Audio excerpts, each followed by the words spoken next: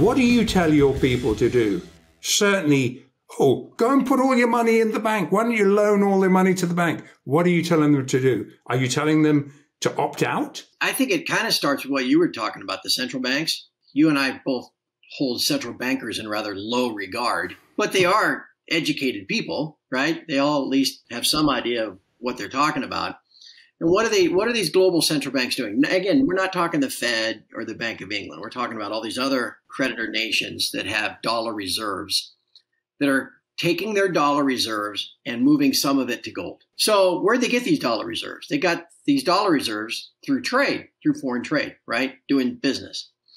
They get paid in dollars. They end up with dollars. And they can either save in dollars and own things like treasuries, or they can diversify out of dollars into gold. How is that any different from what you and I do?